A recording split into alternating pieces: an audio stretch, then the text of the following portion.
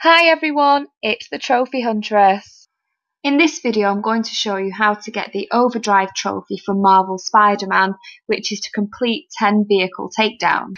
Vehicle takedown missions appear randomly throughout the map. You need to chase a car and get close enough to press the triangle button to get on top of the car to get rid of the enemies. You then need to tap the square button repeatedly to stop the vehicle in its tracks. Now there's normally another car nearby, so you need to make sure you eliminate all enemies from that car as well in order to complete the mission. Now I use my Spider Bro here because I found it quite useful in getting rid of them a bit quicker. And that's why I never bothered to get my license. Well, that in the way. Once you've done this 10 times, your trophy will appear. I hope you found this video useful. If you did, give it a like and don't forget to subscribe. You can also check out my other trophy videos.